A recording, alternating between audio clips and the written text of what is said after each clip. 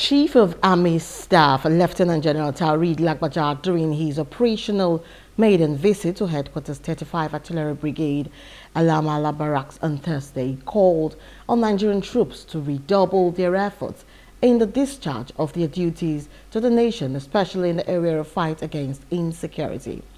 The Chief of Army Staff admitted that most of the troops are operating under a very difficult and challenging environment, but that there is need to live up to the demands of the calling. The responsibilities assigned to the military, they are very explicit in the Constitution.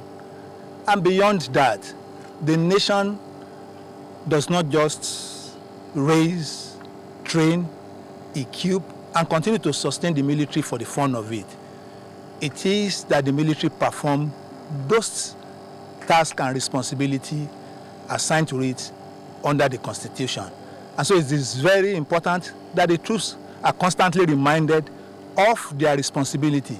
So we, as responsible military men, we understand that our job is not just to continue to demand from the government. We have a responsibility to give our utmost best to the society, and that is to be totally committed to the task that are given to us, and that is the charge that has been given to the troops here this afternoon. Speaking further, Lagbaja assured the troops of the Army's headquarters commitment to addressing some of their challenges as soon as possible. He noted that the Army is being transformed and that this transformation process has the backing of the President and the government of the day. Time to visit our troops wherever they are deployed across the country. And the first place I went to was the Northwest operation in Sokoto. And since then I've visited Sokoto on more than 2-3 occasions. I've gone to Zamfara. I've been to the Northeast, in Borno, and so many other places across the country.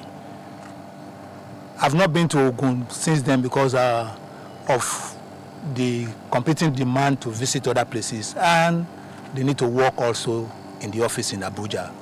But today is the turn of 35 Artillery Brigade, and that is why I'm in Ogun State.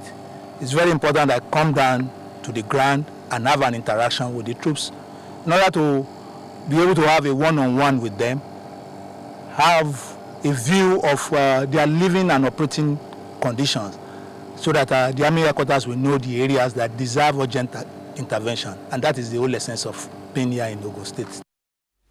Hello, hope you enjoyed the news. Please do subscribe to our YouTube channel and don't forget to hit the notification button so you get notified about fresh news updates.